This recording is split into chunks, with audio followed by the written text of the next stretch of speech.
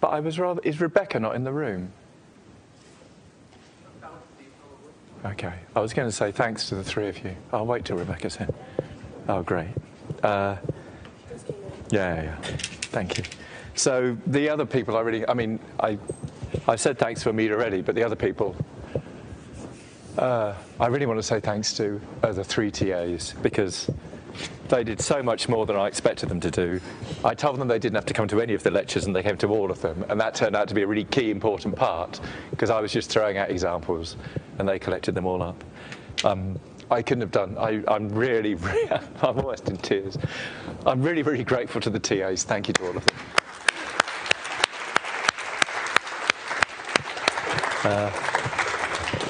Ela and Jackie and Rebecca, to name them explicitly. And I really couldn't have done it without them. Right, so people write down, it took me over 6 boards to define an automorphic representation, but there's notational cheats, right? So you have G over K, connected reductive, there. And you have H infinity living in G of K infinity, maximal compact. I can fit it into a few lines, right? An automorphic form, phi, from G of the Adels over G of K to C. It's just a function, is a smooth, kind of slowly increasing. There's your boundedness, there's your growth conditions. Is a smooth, slowly increasing is a smooth, slowly increasing H infinity finite, Z finite function. So that's just what people write. So I've just spent the entire last lecture and several lectures before somehow trying to explain what all these words mean. So Z finite, that's the kind of the cool way that people write these things. So Z, of course, Z is the center of the universally enveloping algebra of the Lie algebra. And Z finite just means you take that typically infinite dimensional algebra of differential operators and you hit phi with that entire algebra, and you only end up with a finite dimensional vector space. And the reason you do is because there's some finite codimensional ideal here, which is annihilating phi. So there's an automorphic form. And we've worked hard to get to that definition, but I'm rather hoping that the way I've presented it, it will somehow stick in your head a bit better than had I just written it down in lecture 2. So now we look at the space of all of them. We can look at A of G. This is the phi, which are automorphic forms for G. And this is, of course, typically hugely infinite dimensional complex vector space.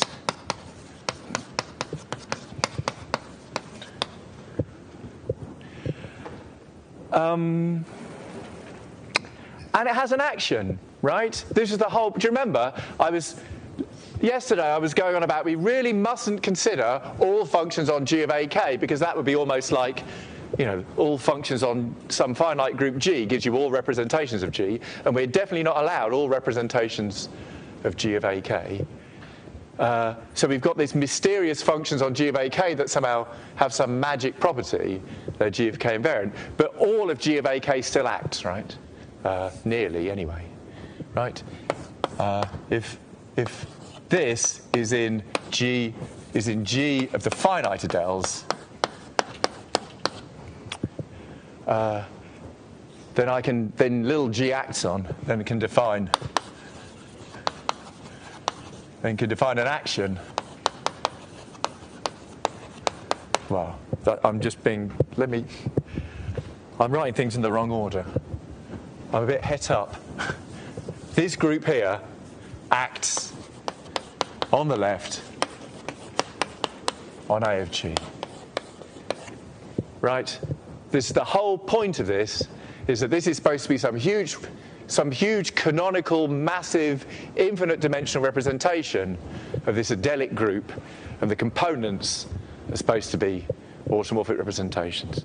So G of the finite adels acts on the left in a really obvious way, right? G star phi of gamma is phi of gamma G, right? And if we wrote maps on the right, then this would be obviously seen to be an action. And the reason that I've only put the finite adels is because there were these smoothness things. You know, if that was smooth, then this was smooth, that's fine. This is staying away from infinity, so this is obviously not going to affect Z finiteness or H infinity finiteness. Unfortunately, G of K infinity doesn't act, right?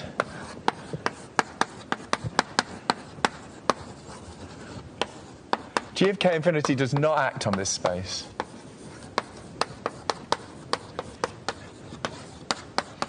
And the reason it doesn't act is because you have these compact open subgroups in the finite part, and if you conjugate it by some random element of G, you'll get another compact open subgroup whose intersection with your original compact open subgroup had finite index. So you're somehow not losing finiteness ever. But this is some random H infinity, like in the GL2R case, H infinity is just some circle. And when you conjugate by some element of GL2R, it just moves it to a completely different circle.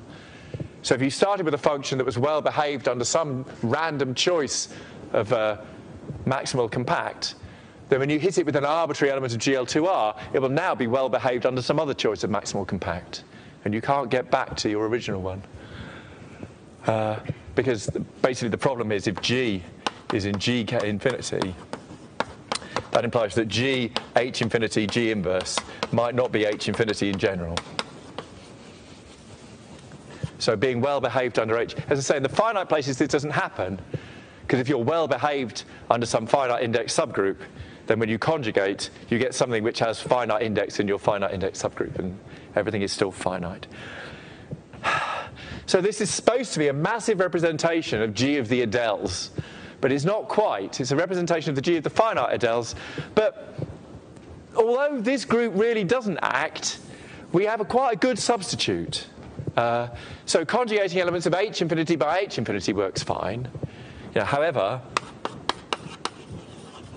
H infinity acts just the same definition. I can just let G be an H infinity. And I'll tell you the other thing that acts is the Lie algebra acts. Right? Curly G is the Lie algebra of G infinity. Sorry, of G of, I should call it GK infinity. So, although the group doesn't act, its Lie algebra does, because if I take some, because remember the Lie algebra is differential operators. So I take my automorphic form, I hit it with a random differential operator. Is it still Z finite? Yes, it is, because how does little z in Z act? Yeah, I've got, if I take some G differential operator here, G phi, Z G phi is GZ phi. You see, this is the point. This is the center of these. This commutes with all these differential operators. So if I used to be Z finite, and I hit it with a random element of the full Lie algebra, I'm still Z finite. So it's kind of a shame. And there is another way of doing this, right? There's another way. Maybe this is worth remarking. Remark, there's a second way of doing this, right? Which I don't really understand. And I don't understand it, and it's the reason that I find some of the literature extremely hard to read. There's a second way of doing all this, where the automorphic forms, A of G, is just defined to be like the L2 functions on G of K modulo G of AK. Possibly with some character or something. And then you don't have this problem, but you also don't have functions, because L2 functions aren't functions. And it's also, this is some kind of Hilbert space or something. And I never liked analysis. So I don't really, I think there is a good reason for sometimes thinking about things like this. But what I want to stress is two things. Firstly, the answer's different, because this is now a Hilbert space, and G of K infinity really does act. And then you have to kind of start thinking about K infinity, H infinity in this context, finite vectors in here. and somehow given one of these, you can tease out one of my guys. And also, conversely, given one of my guys, I think you can take some kind of completion and maybe get these guys. But I'm a bit unclear about the relationship between them. And somehow what I've learned over the years is that for the kind of questions I'm interested in, I don't really need to worry about this. So there's some other way of doing it that I don't really understand. So when you do it our way, it's nice and algebraic, but you do unfortunately have this problem that you don't actually get an action of g of k infinity. So I kind of want some story, some representations of g. I want to start decomposing representations into products of local representations, and somehow I'm just going to have to be a little bit careful at infinity, right? So there's some theory. There's something called a GK module. And what lousy... A GK module is a really lousy name for it because it forces you into some notation that in my case I don't want to be in, right? And it's going to be called a GH infinity module. And it's some axiomatic thing. It's a vector space with an action of G and an action of H infinity. So there's a thing. And that's what's, we have to, if we're not going to work with L functions, if we're not going to work with L2 functions, then we have to work with GK modules instead. And this A of G is indeed a G, C, H infinity module. So those of you that really want to understand better what... You see, I'll tell you a secret. I'm not actually that interested in what's happening at infinity. I'm kind of interested in p-adic stuff. And in fact, maybe I should be interested in what's happening at infinity, because really what my main aim in life should be, other than being a good father, is that maybe I should be trying to figure out what a p-adic analog of all this stuff is. Maybe I should learn this stuff properly. Maybe you should learn this stuff properly. And then just change all the C's to CP's and see if you get it. So there you go. There's a slightly disappointing aspect of this A of G. But we've got a much worse aspect coming any minute now. So modulo this issue then. So A of G has some action of G of the finite adels cross something at infinity. GC, H infinity. Where by this, what I mean is this is acting and this is acting. And if you think about it, they're probably acting in some compatible manner, right? If you differentiate the action here, you'll get the. There's that. So there's some big group. There's something that isn't quite a group, but it's nearly a group, acting on this massive complex vector space, right? So an automorphic representation.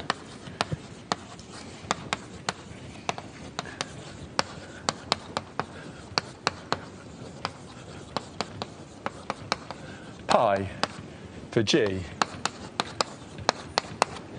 is an irreducible subquotient, right?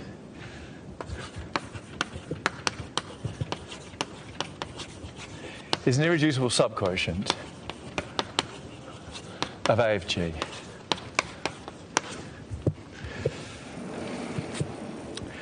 So as far as I'm concerned, the biggest problem with this definition is that I have absolutely no idea what it means.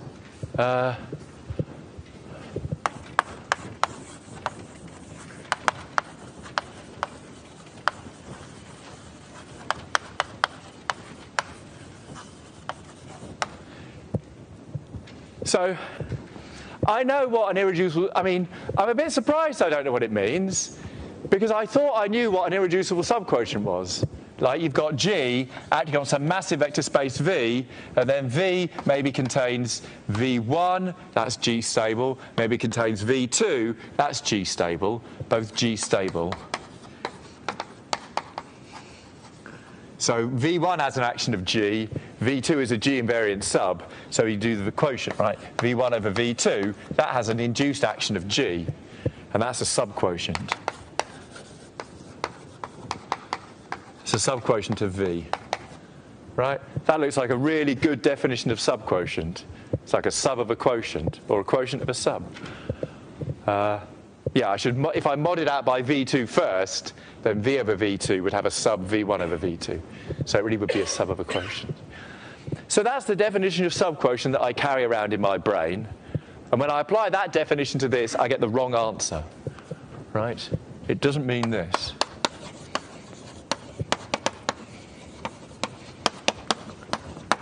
Okay? It means something to do with Fourier theory. And it's all, I might go to my grave not knowing what an automorphic representation is. And I think, let me just vaguely tell you my vague understanding of the issues. If I'm looking at L2 functions on the reals, then that has an action of the reals, right? Just like L2 functions on G as an action of G. So L2, so I've got some f from R to C, right? And I've got some real number R. I can define R star f of x just to be f of x plus R. Right? We've been continually doing that in this course. We've been looking at functions on a group, and we've been letting the group act. Okay? So now I've got a representation of the real numbers on L2 of R. And I kind of like to decompose that representation into irreducible representations. And we could look at the irreducible, like, you know, there's a space. Let's look at the irreducible subquotients of this representation, you see. So it would be interesting to see some irreducible subquotients of a representation of an abelian group. They should probably be one-dimensional. So in L2R, I want to find a nice one-dimensional subspace or a subquotient where R is acting via some character. So let's think of a character of R. So what about here? Here's a map from R to C star. Let's send X to, I don't know, e to the IXY, with Y a real number. Right? There's a nice, so I'll fix a Y. Let's fix Y. Okay? Y is a real number, it's fixed, and then I'm going to look at the map from R to C star, sending X to e to the IXY. And y, so let me call that phi Y, okay? And the reason I'm interested in phi Y is, if you think about it, kind of R star phi Y. R star phi Y. Let me do this in my head. R star phi Y is f of x plus r e to the I r y times phi y, isn't it? You see, so somehow, so phi y kind of looks, you know, phi y is an eigenvector, and that's the eigenvalue. So I kind of want this to be a subquotient, right? And somehow the theory of Fourier transforms says that f is built from functions that look like this, right? F is some kind of integral of functions, whatever, c of y times phi of y, right? Where these are the Fourier coefficients. I mean, there's some integral. And so you would imagine that I'm saying every function can be built from functions like phi y, and so maybe these phi y's are somehow the irreducible constituents of this. But this phi y is not in this space, right? So phi y of x is 1 for all x, right? So therefore phi of y is not in L2, because L2 is in some integrals that are supposed to converge, and that no way is any integral attached to that converging. So this function is supposed to be a subquotient of this representation, and the proof is supposed to be some version of Fourier theory. But for general G, I mean, you can imagine that some generalization works, but I've never understood it properly. And this is the problem with A of G, is that some chunk of it is some big infinite continuous family of representations, which you're somehow supposed to be able to pull off via some theory of irreducible subquotients. So I can't figure out how to make this, in any reasonable sense, a subquotient of that vector space. Which is kind of a shame.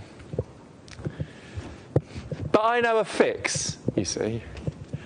So I'm going to tell you about cuspidal automorphic representations. So here's a fix. Okay, I need to introduce two new concepts. Okay, need two things.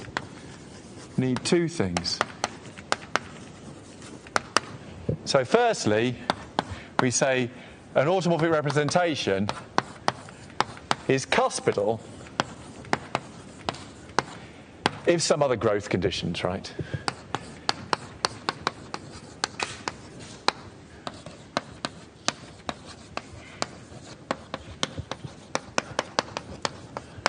So you know what it means for a modular form to be a cusp form. It means that some constant terms are 0. So there is some story, right? And I'm not going to tell you the story. It looks like this, where n is some unipotent radical, n of k over n of ak. Okay, n is m times n is p some maximal proper parabolic.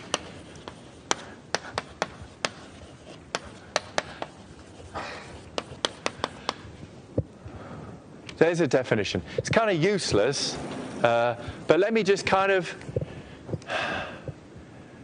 So that's the tedious boundary conditions, right? Maximal proper parabolic. Huh? Yeah, that integral is 0. Thank you. You can see I'm very disconnected from this integral. Let me just make some comments. Rather than explaining what an adelic integral looks like, let me make some comments on this definition. If G is GL2 over Q, then the maximal proper parabolic subgroups of G defined over Q, maximal proper parabolics,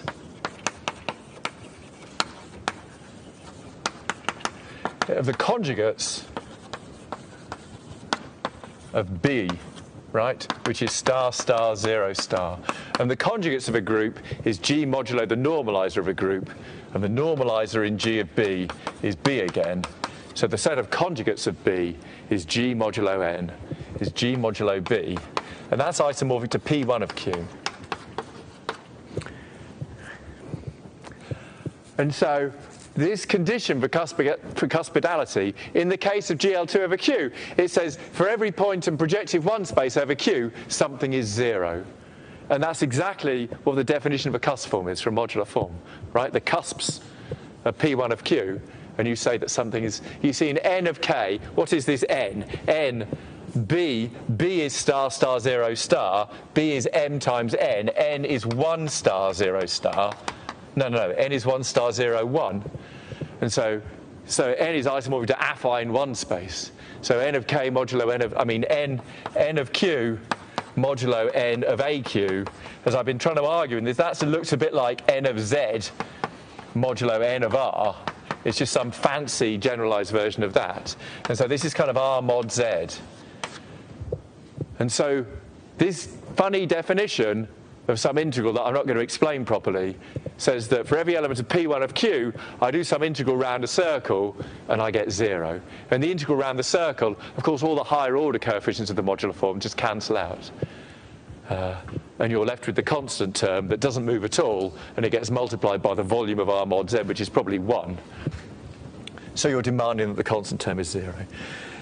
So there's fix 1. We define what it means for a form to be cuspidal.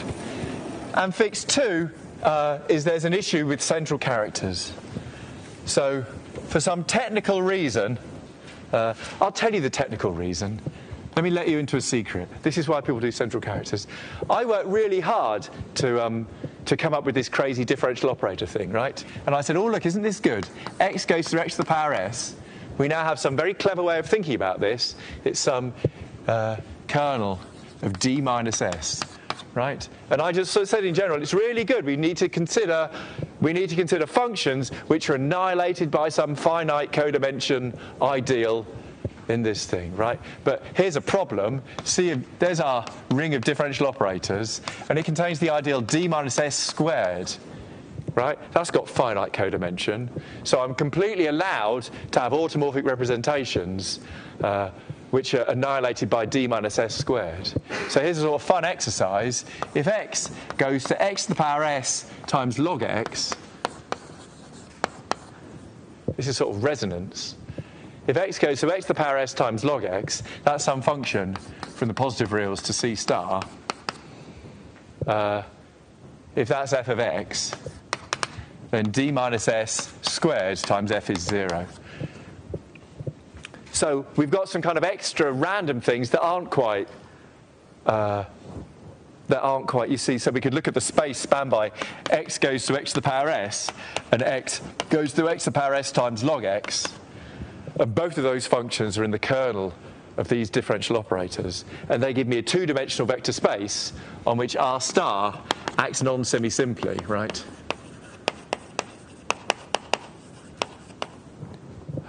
So we're kind of getting extra stuff. I mean, it's just a bit silly. I mean, if r star is actually non-semi-simply, then, I mean, in this situation, what's happening is we're getting the eigenspaces we want, and then we're just getting some sort of silly generalized eigenspaces that aren't giving us any new information. So I just want to fix this by letting the center act in a certain way. So there's my first fix. I need cuspidality. And then secondly,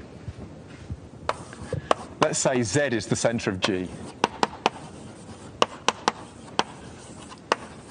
Okay. So as a general phenomenon in mathematics, if a group acts on something irreducibly, then the center will act by scalars. And we're interested in automorphic representations, which are irreducible subquotients of A of G. And even though we don't really know what that means, if it's an irreducible subquotient, then somehow the center should be acting in some scalar way. So let's say Z is the center of G. And you see the problem with this is that here the center is acting via some character. Here there's that's a character. That's a character of R star. That's not a character. That's some slightly annoying thing. So let me just demand that the center acts by a character. Okay. We'll say let's fix some psi from Z of the Adels over Z of K to C star. Right, so the center is not a big mystery, right? E.g., G is GLN, Z is just isomorphic to GL1, right? It's the scalar matrices. So let's fix some Z. Let's fix some character of the center, okay? And now let's just consider functions which transform that way under the center. So we've defined A of G, and I've told you my deficiencies in understanding it. Let me define A0G, comma, that, right? That means cuspidal. I'm just explaining the notation. That means center acts as via psi. So let me write down the definition then. So it's the nice phi in A of G, such that phi is cuspidal. So we have some integrals vanishing, and phi of GZ is psi of Z times phi of G for all Z in the center. For all Z in the center, the adelic points. Right, and G in the group. So there's a modified collection of automorphic forms where I've thrown out annoying things like x to the s log x, which give us semi-simplicity, and I've also thrown out a whole bunch of stuff that wasn't bounded enough. Okay? And that splits up as an infinite direct sum. And so I understand what's going on now. A cuspidal automorphic representation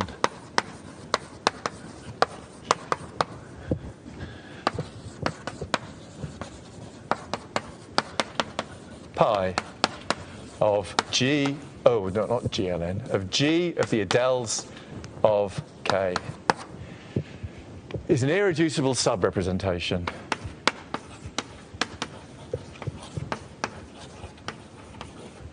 of this thing here, of A, 0, G, comma psi, the sum psi. So there's no issue about irreducible subquotients. Irreducible subrepresentation means exactly, well, maybe, let me say, I think people might like this, is a representation pi, which is isomorphic to, right? I think that's what people really want the definition to be nowadays. So it's an abstract representation pi, but it happens to be isomorphic to a subrepresentation of this. So now you can just think of them abstractly in representation theory terms, knowing that somewhere along the line somebody has written down a bunch of explicit nice functions on G, such that your action is somehow isomorphic to the thing you're thinking of. So that is a genuine definition. I mean, I haven't quite said about, at infinity we just have not quite some action of G. There's some lie here, right? Strictly speaking, this would be G of the finite adels, right? Cross G cross whatever, H infinity, right? That's really what's acting. So there's the definition. And it seems, the central character is just sort of silly, because every irreducible representation, the centre will act by a character. That's how life works. But the cuspidality thing, you should be a little bit concerned, right? Because somehow A of G, I wanted A of G. There is a definition of an automorphic representation, even though I don't understand it, and we've just thrown away a whole bunch of automorphic representations that aren't cuspidal, right? So there's a theorem of Langlands.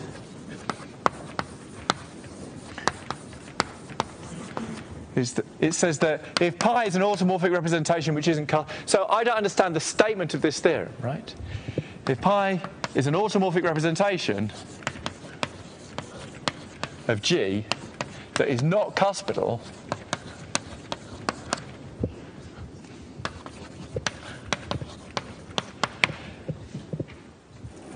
then pi isn't very interesting. So then that's fine. Then pi, that's not remotely true. Pi can absolutely be very interesting. But in terms of representation theory, I can explain pi. I mean, yeah, this is somehow a subtle point. Maybe the representation is interesting, but maybe the functions are interesting. So it's somehow, anyway, if pi is an automorphic representation that isn't cuspidal, then pi is somehow isomorphic to some sort of induced representation from P to G of some pi 0, where pi 0 is cuspidal on some smaller group. I'm not going to make that rigorous. There's no point making it rigorous, because I don't even know what an automorphic representation is. This theory of Langlands says it doesn't matter that you don't know what an automorphic representation is. This theory of Langlands says if you're me, this theory of Langlands says that for certain purposes, if you're interested in understanding automorphic representations, then you might want to strongly consider understanding cuspidal automorphic representations, and then if push comes to shove, you can somehow claim that Langlands constructed some machine that, given cuspidal automorphic representations on some groups, gave you automorphic representations on other groups, right? So here's an example. The idea is, if I look at GL1, if G is GL1 cross GL1, then an automorphic representation for G and a cuspidal automorphic representation for G, it's just a pair of Grierson characters, right? Then an automorphic, they're even cuspidal, because there's no, I wrote down the definition of cuspidal. It was kind of incomprehensible, but it involved proper parabolic subgroups, and there aren't any in this case. So then a cuspidal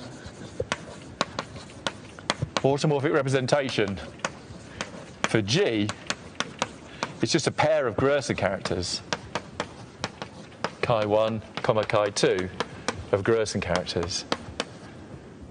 Okay? So if G is GL1 cross GL1 is a subgroup of GL2, and we're about to see So we're about to see how we can move from this to this. Some kind of I of chi1, chi2.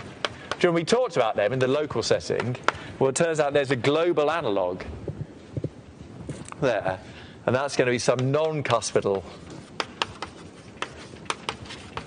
automorphic representation of GL2. You see, we saw this locally. I'm saying the same story works globally, but I'm reluctant to start explaining it because I have no interest in it. So I know that people in the audience do. That's not to say it's not interesting. It's just to say that you have to stop somewhere. So globally, you can somehow induce things, and this gives me a non-cuspidal automorphic representation of GL2. And what I claim is what Langlands is showing, Langlands, every automorphic representation of GL2 is either cuspidal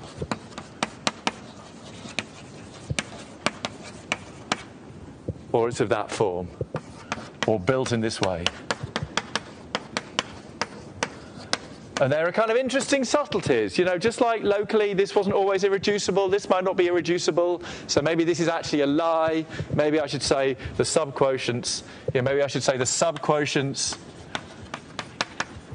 The subquotients of this, because maybe, you know, it's some complicated thing. A non-cuspidal automorphic representations of GL2. You know, if you choose two random Gerson characters, it will be irreducible. But there are other cases when it's not. So because of this vague idea that automorphic representations for G are either cuspidal or they've come from some smaller group, we should perhaps stick to cuspidal things. So this is this random, you've heard of cusp forms, so now you've heard of cuspidal automorphic representations, and you might wonder how they fit into the global Langlands philosophy of things, right? So global Langlands conjectures.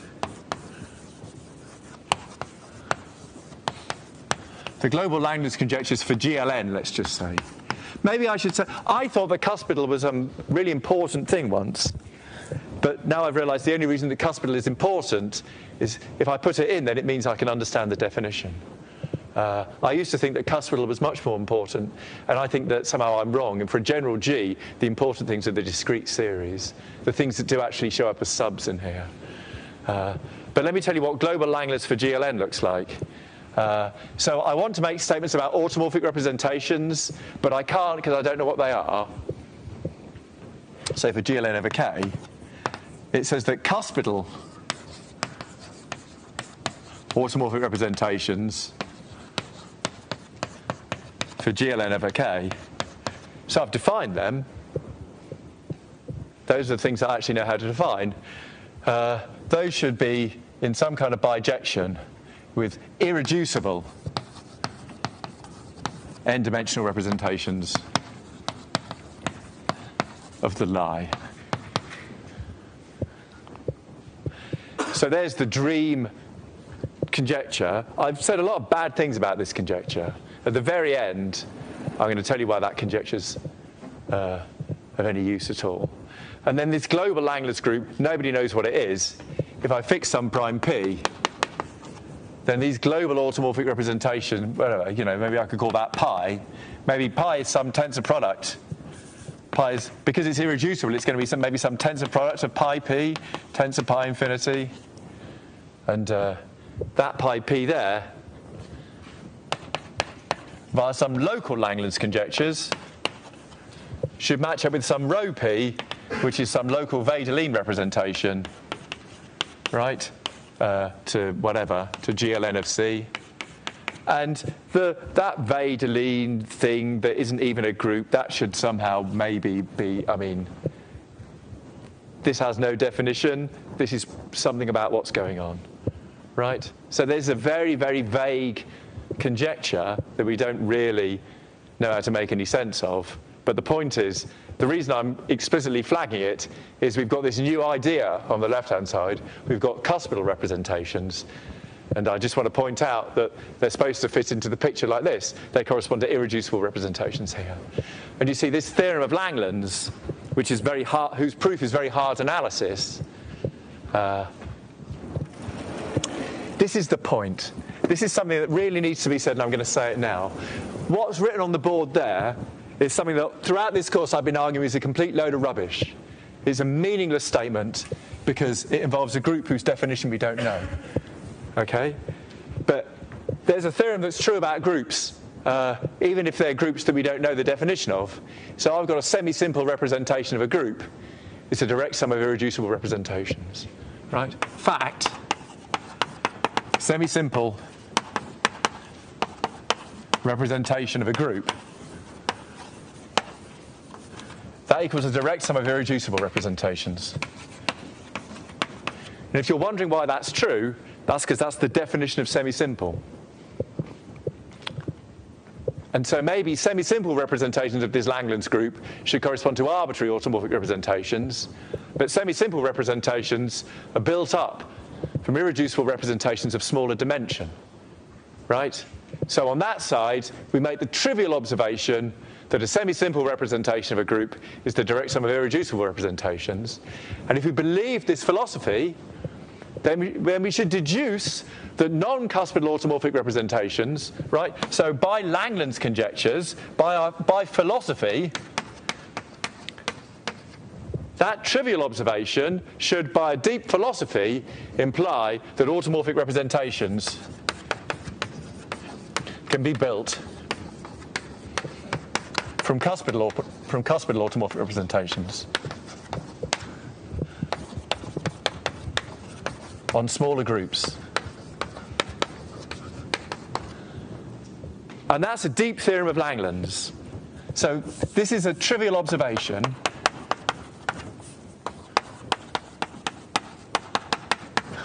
And this is a profound theorem. This is hard analysis. Theorem of Langlands. So that's why this dream is important, is because it's telling us what to prove on this side. This side, nothing has any definition. This side, we have a definition now. Well, we don't quite, but I mean, there is a definition, I just don't know it. And this trivial observation here becomes a profound theorem of Langlands. Well, it's not profound, I mean, it's very hard analysis, that's all. It's just harmonic analysis.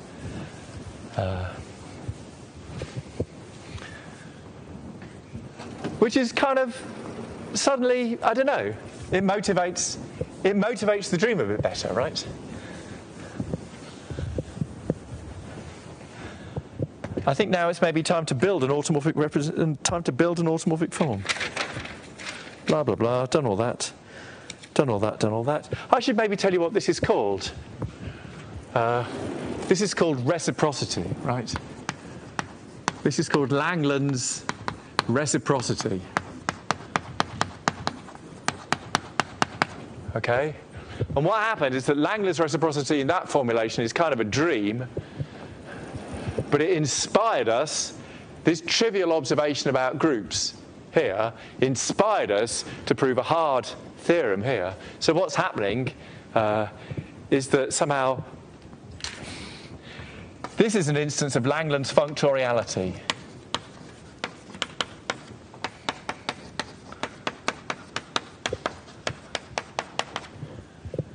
And the reason is if I have a representation on the right-hand side, which is a direct sum of two irreducible representations, then that means I've got two automorphic representations of some smaller groups, and I need to somehow induce them up and get a non-cuspidal automorphic representation of my bigger group. And that's an instance of functoriality. Functoriality means doing a really trivial thing on the group theory side that doesn't exist, translating it over, working out a corresponding statement about automorphic representations, and then working really, really hard and doing lots of functional analysis and proving it. That's what functoriality does, right? Sort of general, maybe I should say that while we're here, right? In general, reciprocity is something that can't be formulated, right? Reciprocity is a philosophy, right? And functoriality equals concrete consequences that make sense. Because they only apply on one side. So let me give you another example, right? Second and last example. I can take the symmetric square of a two-dimensional representation, right? If I've got pi, some automorphic representation of GL2 over K, okay, by philosophy, pi gives rise to rho from the non-existent global Langlands group to GL2 of the complexes. Okay? There's by philosophy, or reciprocity. And now I've got a two-dimensional representation of a group. I can take symmetric square, right? Sim squared rho. That's now a three-dimensional representation.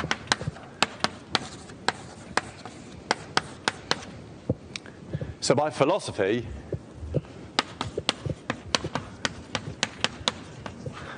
implies that there should exist some sim squared pi. Pi was an automorphic representation of GL2 over K. That should be an automorphic representation of GL3 over K. And the interesting thing is that this conjecture construction from pi to sim squared of pi makes sense, because it's all taking place in the world where I've defined everything. And in fact, symmetric square of an irreducible representation is almost always irreducible. So if pi is cuspidal, then you would expect sim squared pi almost always to be cuspidal, unless there's some very special set of conditions which are occurring. Basically, for that not to be the case, this would have to be induced from some index 2 subgroup. So this means, given a cuspidal automorphic representation for GL2, I should be able to construct a cuspidal automorphic representation for GL3. Now, if you think about what that actually entails, that says, given some nice functions on GL2 of the reals, I'm expected to come up with some nice functions on GL3 of the reals. So you can see that's really a profound statement, right? So that does exist, right? Sim squared pi does exist, and I'm ashamed to say I don't know who constructed it. But this is a hard theorem in functional analysis.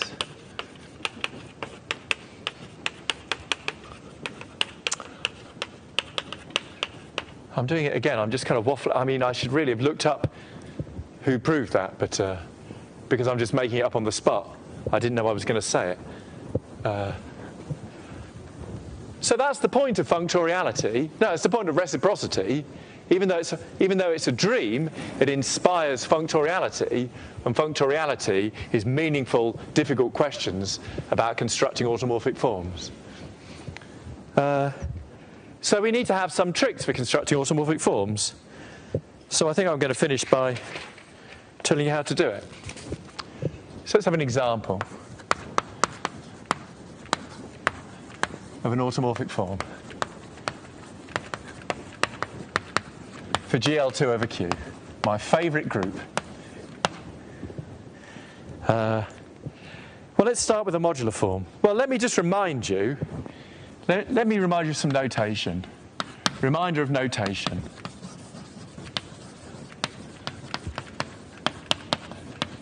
If I've got some function on the upper half plane, any function, I mean, it's going to be holomorphic because it's going to be a modular form in a minute. But say I've got some function on the upper half plane, some function, and let's say I've got k an integer, and let's say I've got gamma equals a, b, c, d in GL2 plus of r.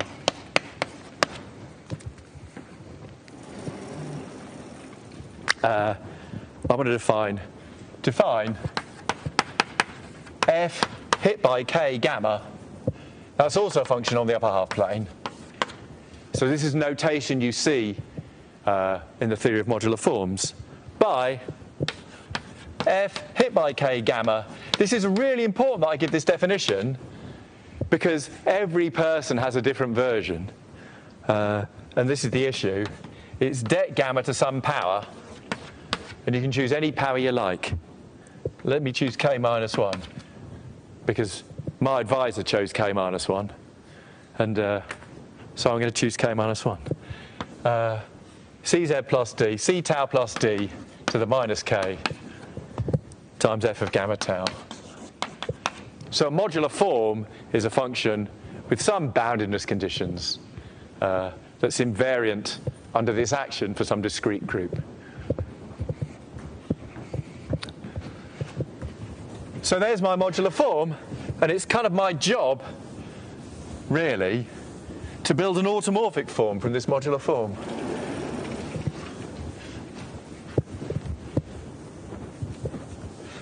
And I worked out how to do this once and wrote it up and stuck it on the internet, and you can go and look at the details if you like. So let's say let's say now f is a cuspidal modular form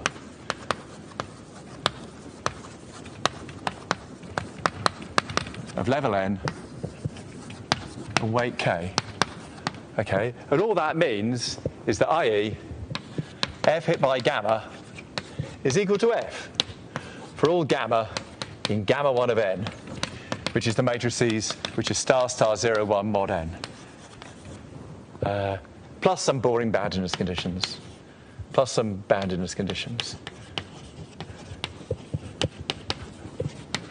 Right, so it's a function on the upper half plane.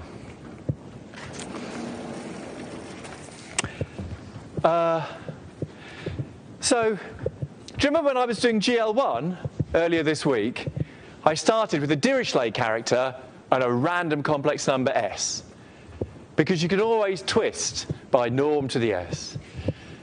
So what I'm going to start with here, let's say we have a modular form, a cuspidal modular form, f, and a complex number,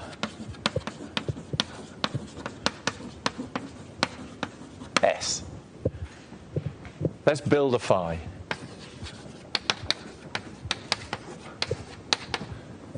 And then when you see how easy it is to build a phi, you'll realize that actually building automorphic forms isn't really that difficult.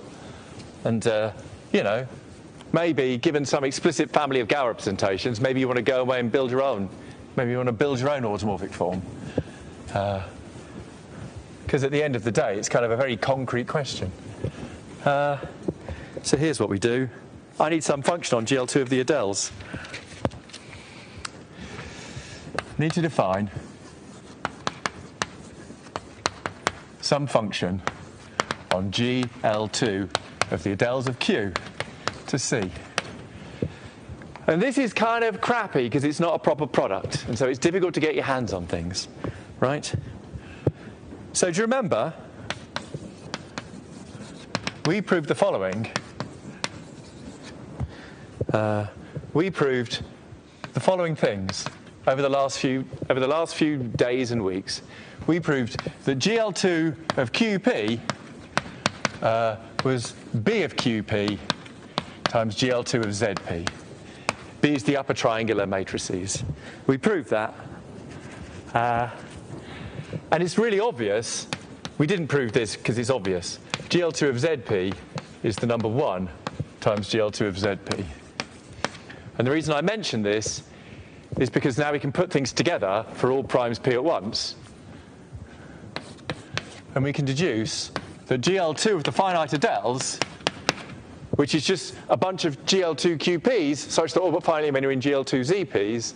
So that means a bunch of B of QPs such that all but finally many are in B of ZP, which is 1, because they're 1.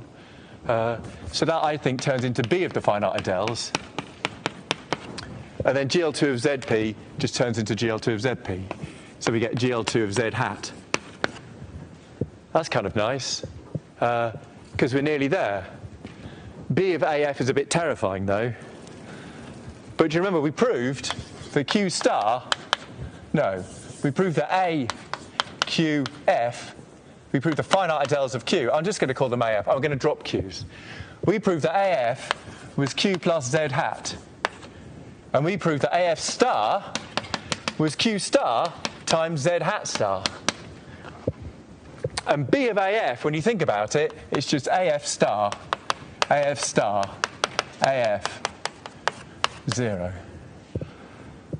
So because I can build things in here from things in Q and things in Z hat, it's very easy to deduce that GL2 of AF is actually just B of Q times GL2 of Z hat. Because it's B of Q times B of Z hat times GL2 of Z hat. So this is kind of getting even better, because we nearly have kind of a quotes formula for an element of GL2 of the Adels. The one problem is I don't want to really stick to level 1. I've got a form of level n. So then the last trick, if I've got U, this finite U is U1 of n, right? Which is the matrices in GL2 of Z hat, such that M is congruent to star star 0, 1 modulo n, then that somehow looks like the right level, because it looks like an adelic analog of gamma 1 of n. And you see I've got GL2 of Z hat, which kind of looks like level 1. Then GL2 of Z hat equals a disjoint union of cosets of UF. And these are just gamma I tildes, where gamma I tilde lifts gamma I. When you think about it, this is defined by some congruence mod n. So gamma I tilde lifts gamma I, which are cosets for everything mod n. So mod n, we have star star 0, 1 here. Gamma I are going to be cosets for star star 0, 1 living in GL2 of Z mod NZ. So mod n, we have GL2 of Z mod NZ, and then star star 0, 1. That's like my U1 of n thing, but I've modded everything out by n. So I get cosets there, and I lift the cosets to here. And all those cosets, I can just assume that the gamma I tilde are in GL2 of Q. Because these cosets are, they're just, I take some random, when you think about it, what's my gamma I tilde? It's a random 2 by 2 matrix with coefficients mod n, whose determinant's non-zero mod n. So I just lift all the entries to random integers. And now I've got coefficients in the integers. Determinant's non-zero mod n, so it's definitely non-zero. So these lift to GL2 of Q. And I've done something really cool here over a very short period. What have I done? I've got this group here. I've just proved, hence, GL2 of the finite Adels seems to me, I've got B of Q. I'm just going to change that to GL2 of Q. And then I've got this GL2 of Z hat, but I don't want that now. I want UF. And I've got these random elements, gamma I tilde, but they all live in GL2 of Q anyway, so I can swallow them in. So I've got this U1 of n. That's all I need. Oh, and I just remarked that 1, 0, 0, negative 1 is in GL2 of Q. And hence, GL2 of the Adels, last theorem of the course, is GL2 of Q, U1 of n, GL2 plus of R. So now finally, I've got some coordinates on GL2 of A. A random element of GL2 of the Adels is an element in GL2 of Q times some random thing in my compact open times a good old matrix, a 2 by 2 real matrix with positive determinant. So my job is to define a function on this attached to my modular form F and my complex number S, right? So given F and S as before, let's define phi from GL2 of Q modulo GL2 of the Adels to C.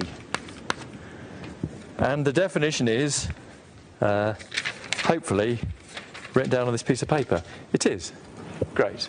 By phi of, there's a gamma, and there's a u, And there is an H. H is going to be what's happening at infinity.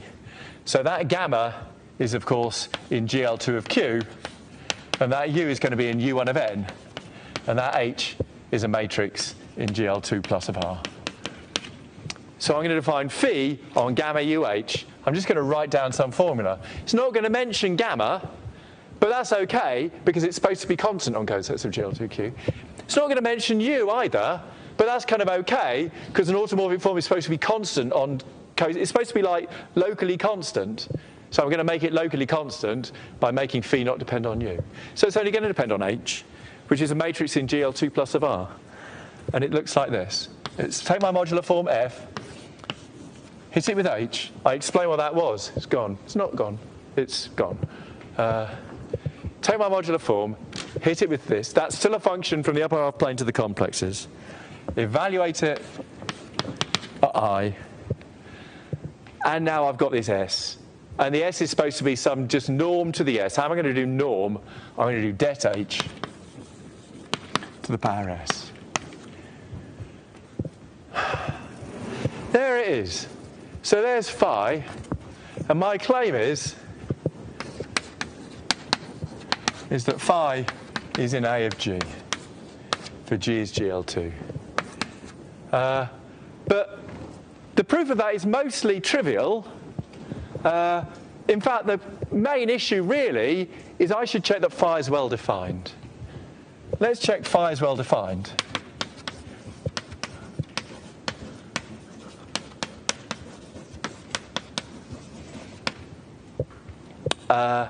You see, the issue here is that I just did some mucking around with group theory and proved that this is this times this times this. But there might be more than one. This is the problem. What about if G is gamma UH and gamma primed U primed H primed? Then I've made some definition and it only depended on H. But if I change H to H primed, it might be an issue, right? So let me just check that. Note that if gamma 1 U1 H1 with obvious notation equals gamma 2 U2 H2, then that implies that gamma 2 inverse gamma 1 is U2 H2 H1 inverse U1 inverse. And whatever this thing is on the right, I know that the finite part is in U1 of N, and I know that the infinite part is in GL2 plus of R. So there is some ambiguity maybe, but on the right-hand side it's in this, and on the left-hand side that's in GL2 of Q. So I've got a matrix in GL2 of Q that's in GL2 of Z hat, so it's in GL2 of Z. It's got positive determinant, so it's in SL2 of Z, and it's common to star star 0, 1 modulo N. So this is gamma 1 of N. And that's exactly the group that F behaves well under. And so lo and behold, you see that, and therefore, H2 H1 inverse is some gamma infinity in gamma 1 of N. And so I can see that H2 is gamma infinity H1, where gamma infinity is in gamma 1 of N. And if you look at the definition, if I change H to gamma infinity times H, you see, and F hit by K, gamma infinity H1 is indeed F hit by K of H1. You see, and that's F hit by K of H2. So I did use the fact that it was a modular form, but in quite a secret way that it's very difficult to spot. But it does get used. So phi is well defined. Phi is GL2 of Q invariant. That's obvious. U1 of N finite. That's obvious. K infinity finite. H infinity finite. I guess that needs checking. I should just check that if I replace H by cos theta sine theta minus sine theta cos theta, then So I better check. I better, given a modular form, I'll hit it with K. I better hit it with cos theta minus sine theta, cos theta. And I need to evaluate that at I. And this is, let me remember the definition. It's det to the something, the det is 1, times Cz plus D, C tor plus D. C tor plus D is sine theta times I plus cos theta to the power of minus k there times f of I, isn't it? Because that's just I again. So there's some weird, this is funny, this is slightly different. So f isn't invariant under h infinity, there's some little twist, right?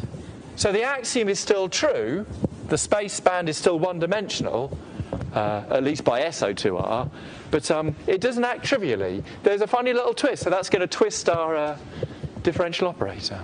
But it's okay, it's still finite, right? So that implies that phi is h infinity finite, okay?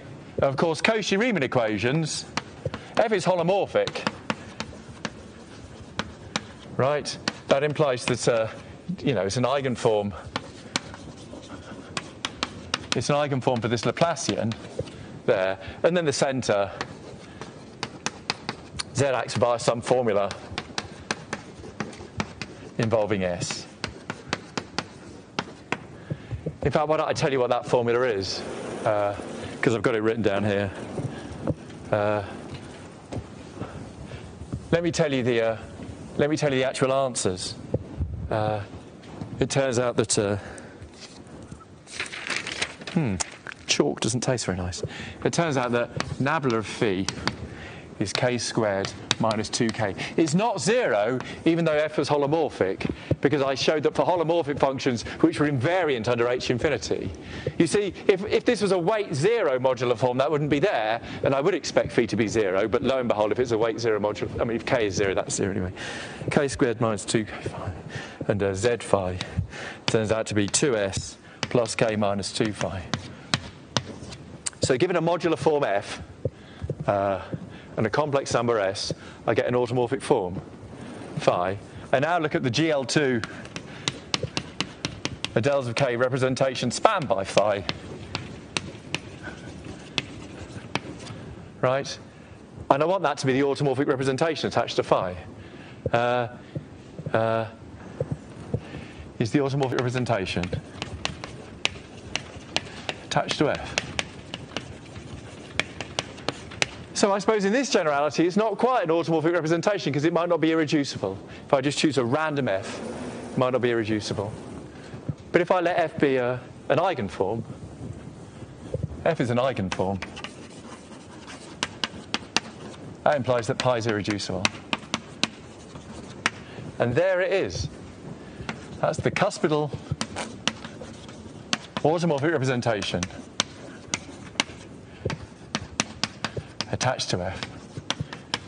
And so now we see Deligne's theorem is really a special case of the part of Langlands reciprocity that we actually believe. The L-adic Gauss representation is attached to I don't know, it all adds up. All right, I'm finished, thank you.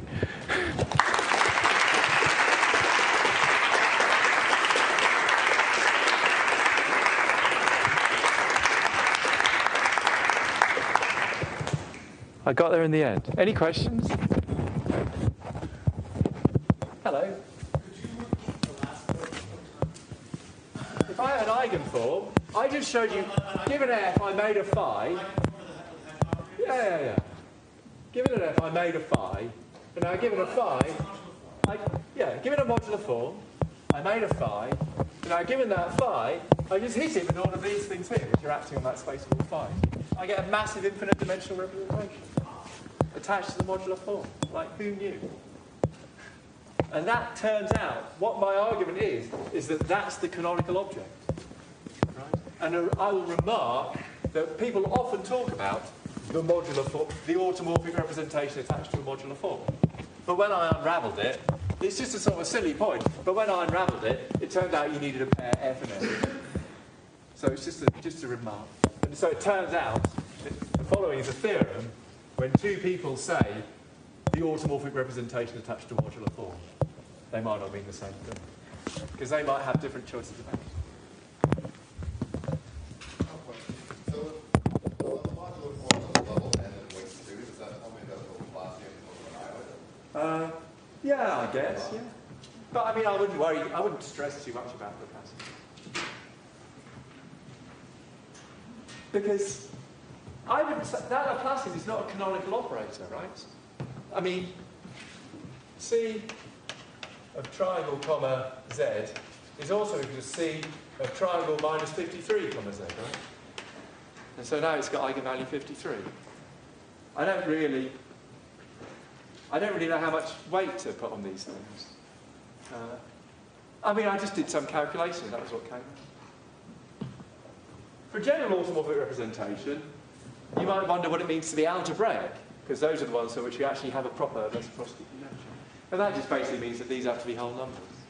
Right? There's a really nice conceptual way of thinking about it, where you think of these triangle and Z as somehow living in some Lie algebra of some torus, but the point is these Lie algebras of tori have canonical lattices in them, coming from representations of the actual torus itself.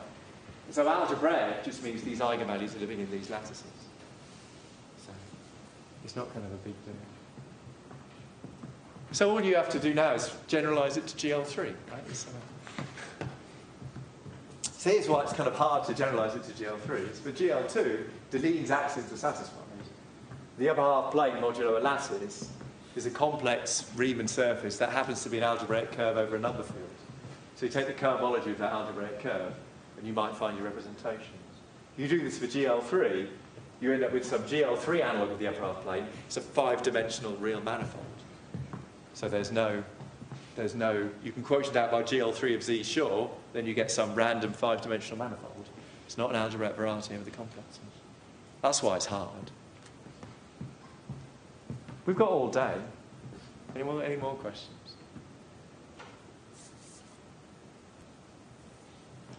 Are we all just going home now, or are we going to stay around for the afternoon? I'm quite happy to stay around for the afternoon. People going to stay around for the afternoon? Are we meeting in Jupiler at 7:30? What time do I say? Okay, that's the last thing I have to say.